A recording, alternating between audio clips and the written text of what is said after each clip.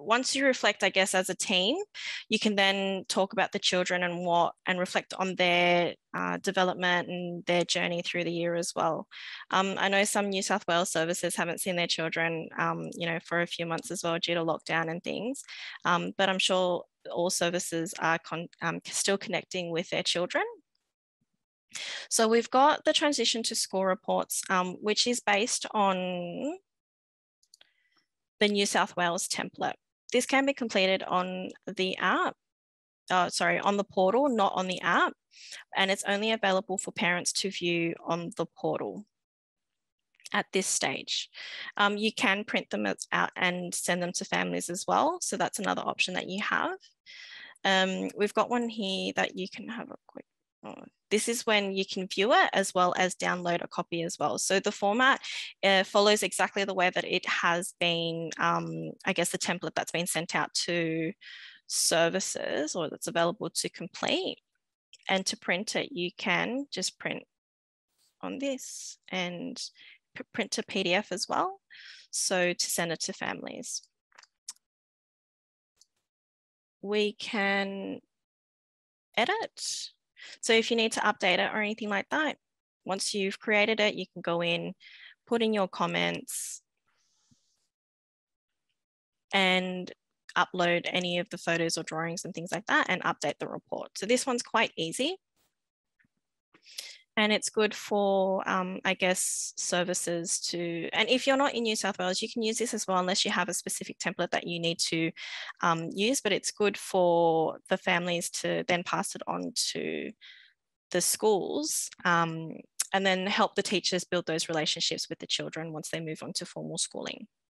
All right, so for children, so this is particularly for children who are going to school next year. For those that don't, that aren't, then you would be completing the developmental summary. So we've got this available and it can only be completed via the portal, but it is able to be viewed by parents on the app. So let me just share where it is for them on the app.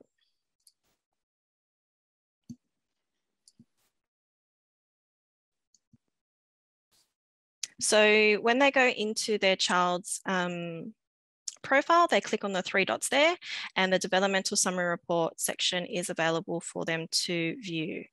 It can also be viewed on the portal for them as well. So that's also a good tool. They can see it in a bit of a bigger view as well. So to create one, we just go to the top here, add all our notes. I know that there are a couple of requests for services to add not just the early years learning framework, but also the QKLG and My Time, Our Place.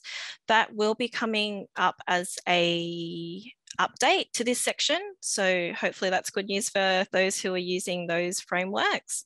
And also another update that we will be implementing is the ability for parents to provide feedback on the specific developmental summary as well. So once you've completed it, you can save as draft and be able to edit it. Otherwise, what you can do, which I'll just quickly create one. So end of year is what you'll be looking at, and then we can just do today, Miss Jen, and we can save as draft. So then that will appear here.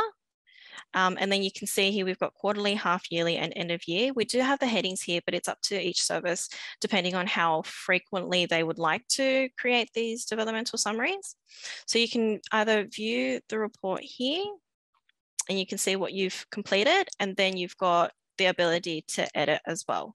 So then you're going back and you're just adding to these sections as you go, because they do take a bit of time. Ensure that you do save frequently, only depending on how long you're being typing on the portal for, it may time you out.